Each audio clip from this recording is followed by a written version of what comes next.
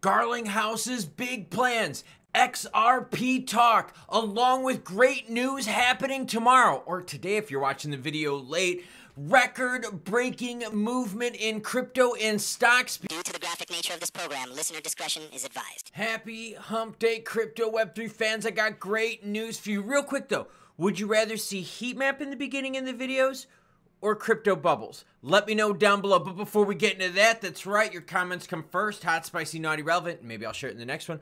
I'm also pulling comments from Twitter. My Twitter information's linked down below. We get a little naughty on there.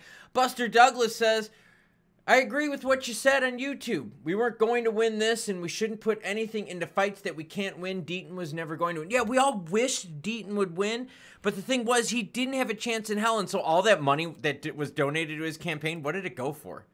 It didn't go for shit. There were other people out there that had a better chance. R. Schmidt, some channel support. Thank you very much. And thank you, everyone, for joining me on the live stream yesterday. That was a lot of fun. You want to know what my response was to the rectum? That's right. I was on Twitter. I told you. It's linked down below. I keep telling everyone.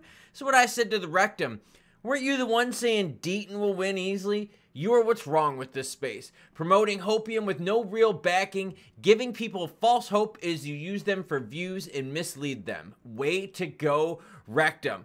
Let's do this. Let's look at some bubbles.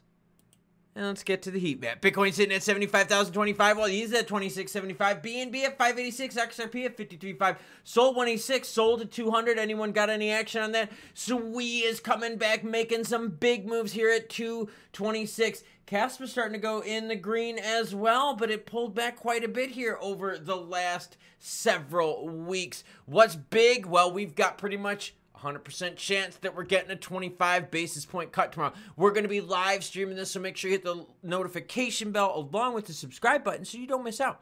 Yeah, chat is always lit.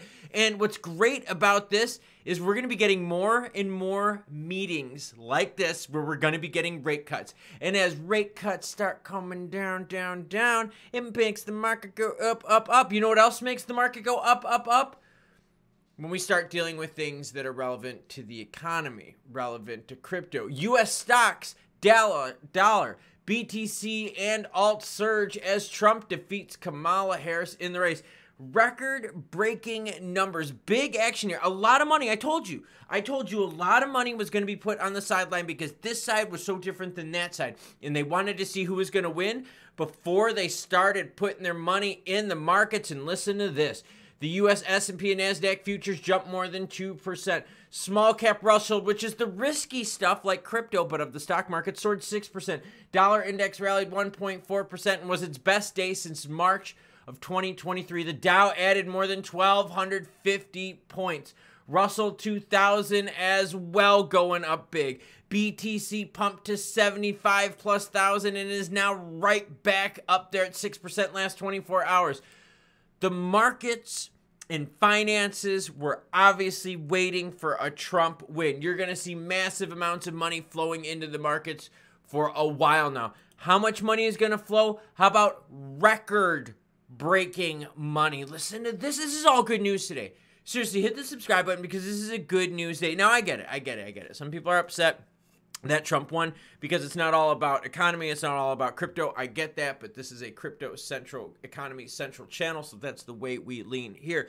BlackRock's BTC's ETF seeing crazy trading volume. Oh man. According to Eric Balchunas, iShares Bitcoin Trust managed to record 1 billion worth of trading volume in just 20 minutes. Just 20 minutes. On October 29th, IBIT traded roughly 3.3 billion worth. That was just in one day. 1 billion worth in 20 minutes of trading. Not saying that it's guaranteed, but I'm a fan of patterns, and this fits the pattern. That's what Balchunas said. Other ETFs are seeing significant trading volumes as well, and we've seen it actually in the crypto markets here. Volume has heavily gone up. Heavily gone up. In fact, look at this. 24-hour volume right now is up 128%. I kept telling everyone, Money's parked on the sidelines, and as soon as we know what direction we're going to go, the money's going to know which direction they want to go. And boom, there you go. Massive explosion in volume. Love seeing it. Now let's get to Brad's plan. This is Brad said to Trump. Congratulations. Some fodder for your first 100-day checklist to get things going. Fire Gary Gensler day one, no delays. Or does Gary resign before Trumpito takes office? In his place, point Giancarlo, Brooks, or Gallagher, they'd be massive upgrades in rebuilding the rule of law and reputation at the SEC. Host a family dinner and get the R's and D's moving in the digital asset market structure bill forward in the Senate. Yeah, waiting to see what happens with the House. But if you get House, Senate, and presidency all controlled by the Republicans, they will be able to squeeze anything through without a concern, which means crypto regs. And last but not least, can we get some clarity? Similar to XRP and BTC, that ETH is not a security. That's kind of a little joke right there. Brad also went out to said, to anyone who doubted it, the crypto vote is here to stay loud and clear. Truly amazing to see champions like Bernie Moreno, Richie Torres, Gillibrand, and Representative Andy Barr get the W's with this election. It wasn't so much the crypto vote, it was the economy vote. And that crypto segment was part of that economy. Now, we learned that the crypto vote, like as a sole reason for voting, was not there. It was based on economy, national security, it was women's rights, and then it was democracy. And I believe those were the top four. Crypto was not in there, okay? So it's a little bit of a reach from Brad here saying that the crypto vote is what swayed this. No. What swayed this was people thinking shit has been way too expensive for 4 years. We cannot manage this increase for the next 4. Now, crypto falls into that. Why? Because you can't buy crypto if all of a sudden you're spending tons of money on groceries, and retail is fueled by crypto. Retail now is also getting some fuel from what, everyone? Traditional finance. Yeah. 1 billion worth of volume in 20 minutes of trading. So Garlinghouse pointing out the winners right there that made it happen. Some crypto bros and chicks out there got elected and re-elected. So there's Brad's plan. Now let's get on over to XRP price, where the volume is up big time. Price-wise, look, when the announcement came out, got up and we started touching that 54-cent range, right? But the thing was, we got rejected at that 54-cent range. And let's do this. Let's zoom in a little bit on these candlesticks and look at that 15-minute view and see actually where we did get rejected. And we're looking at it right here. Dual candlesticks, only an hour apart. Rejection at 54.28. 54.28. There you go. So right now we're seeing the resistance there, but this is way early. You're going to have markets rally for quite some time. And remember, Jerome Powell and the Fed is coming out tomorrow, live stream. 100% chance that we're going to get 25 basis point cut. And then guess what? That sets up another cut for the contract on the 18th of December. So if you're into a laggard out there, and XRP has definitely been a laggard, well, guess what? A rising tide floats all ships. And you know what floats all ships? Economic news, which leads to booming, juicy money. Regs, yes, we need those in the crypto space. Getting rid of Gary Gensler, yes. Rates coming down, yes. Clarity for crypto because we could pass those regs through the House, the Senate, and get approval from presidency, yes, and yes. This is a good day, everyone.